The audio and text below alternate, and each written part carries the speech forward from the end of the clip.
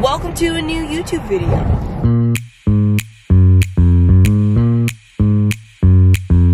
Zoe and I are on our way up to Bowdoin because I am the AR for the Bowdoin versus Dartmouth game today.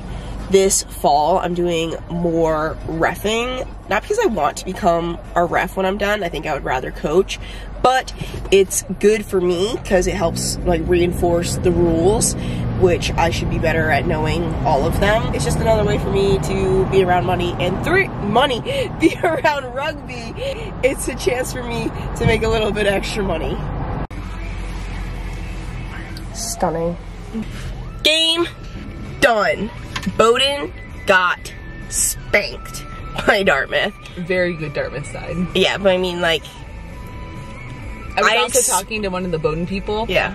Family members, and he said that their pack is really young, which is tough. There was a lot of new players for Bowdoin, and I think they are starting to venture into playing tougher competition, which good for them. So they can do it. They might lose a few before they start winning, but that's okay. It was pretty fun. It was kind of easy. And now we're gonna go get ice cream. We also saw our friends Yesha and Shelby, who play for Beantown, and Shelby lives, well, her family lives in Maine. She's from Maine, and we're literally coming up here, I was thinking, what are the odds that like they're here? And then before the game kind of starts, I could hear Shelby's voice. I hear her say, like, is that Jenny? And I turn around, I'm like, oh my god. Because Yesha played for Dartmouth. Yeah, so the rugby world is small. And Jenny got a whistle. Yeah, I got a whistle and a New Jersey. It's a good time. Guys, that was crazy. We just ordered, oh. That's crazy. Ah! That was crazy. We ordered our ice cream, and either that kid was new, or it's just stupid. Jenny. But I got a wind up with soft serve, peanut butter, Reese's Cups, and cookie dough. Zoe? It's called the Dugout Floor, and it's a sundae with peanut butter sauce, hot fudge, and peanut butter cups, but I got it with peanut butter cup ice cream. But I actually don't think that peanut butter cups come on top of it. I think they do. Oh, they do? The kid, like, he handed us the cup, and it was vanilla chocolate twist with just peanut butter cups. And I looked at it and I was like, that's a sundae. And he's like, and I was like, it's literally a sundae on your board. But we eventually got it all figured out, and it's delicious. It's still good.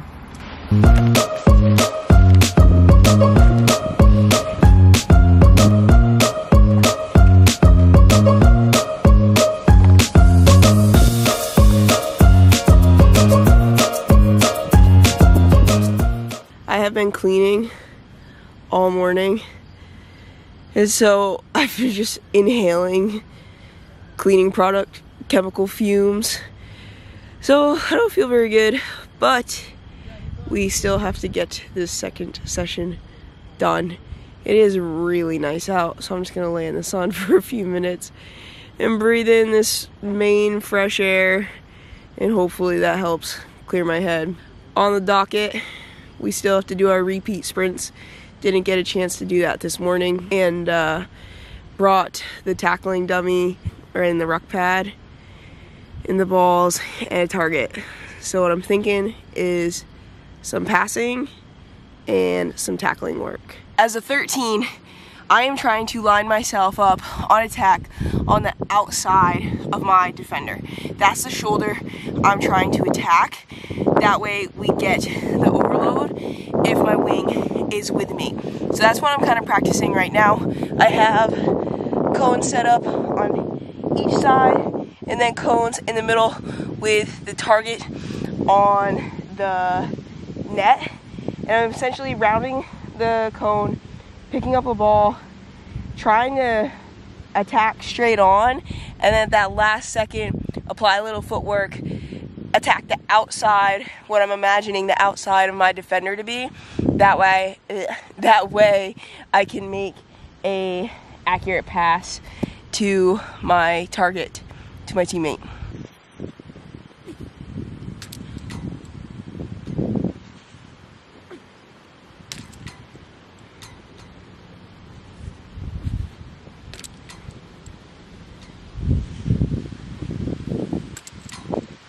Same thing, but now with a more realistic defender.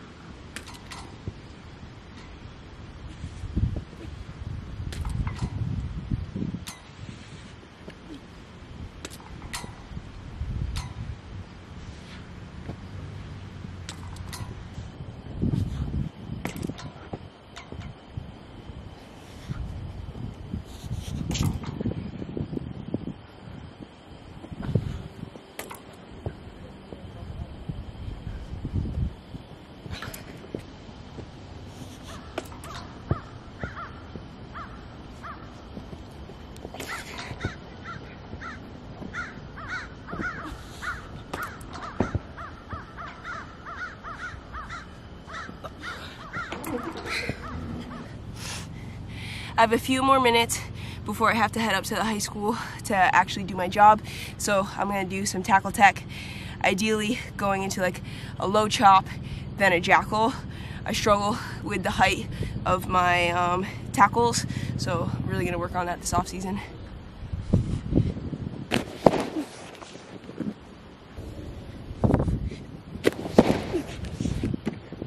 I'm a little bummed because some of my friends are getting together tomorrow, Tuesday, to do some skill work down in Boston, but unfortunately during the school year, the afternoon and evenings are when I'm busiest, and that's when I'm coaching, so I can't make it down this week.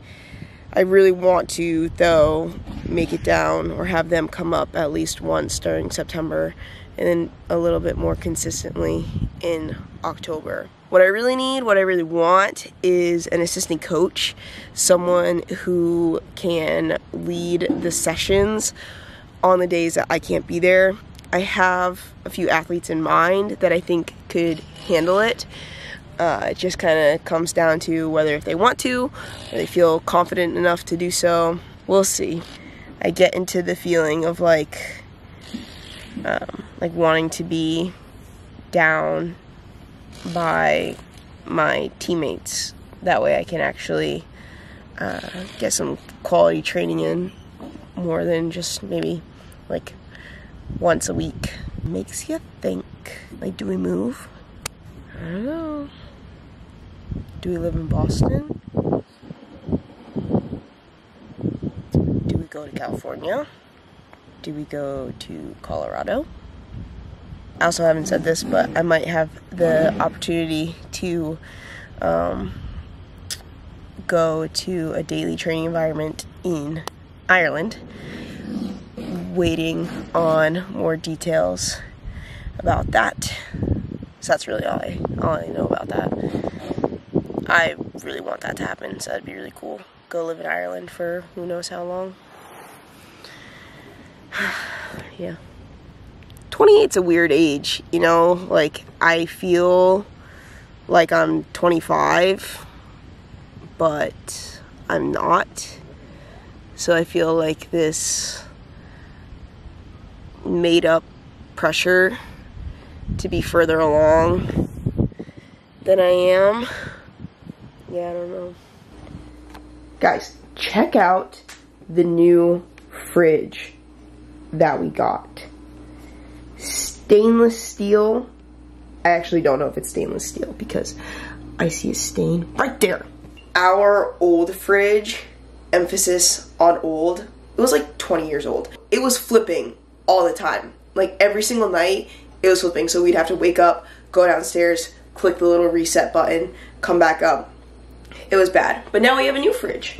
So, moment of appreciation for not having to go into the dirty, gross, sketchy basement every single day.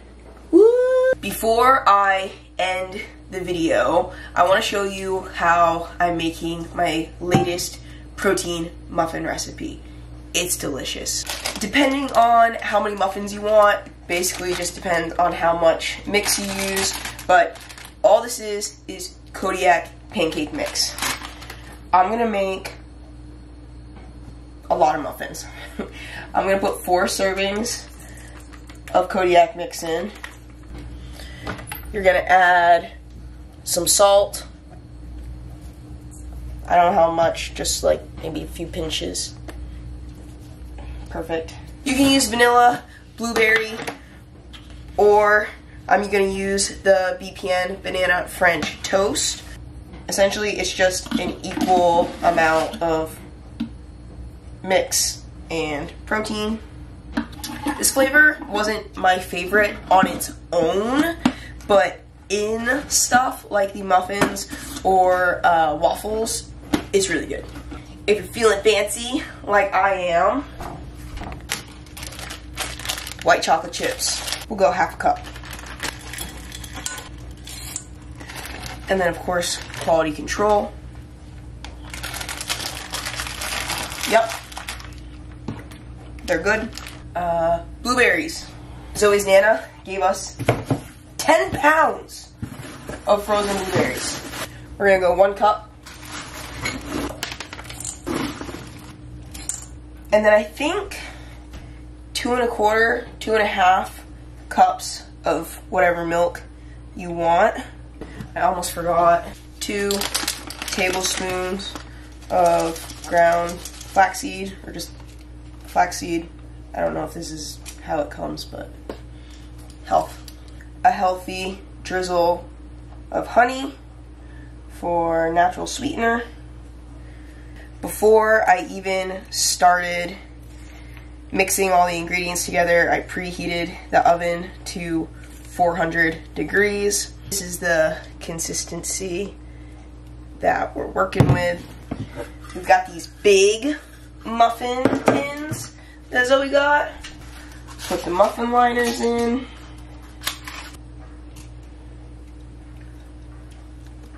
Oh, it's so good. Fill them up about halfway, maybe 3/4. I'm gonna fill up the rest of the muffin tins, pop those bad boys in the oven, maybe like 20 minutes. 20 minutes later. I think 20 minutes was too long. Shoot. I'm gonna keep the muffins in just a little bit longer, but I need to take these out. This is a bagel tin, and that definitely didn't need to cook as long as the muffins. It's not as deep. Duh, that's my stupidity and lack of baking experience. And then I think you just flip them. Oh shoot. No, they're stuck. Ooh, I burnt those. Look at the bottom of them. Oh. It's been a few minutes. Let's see how the real muffins.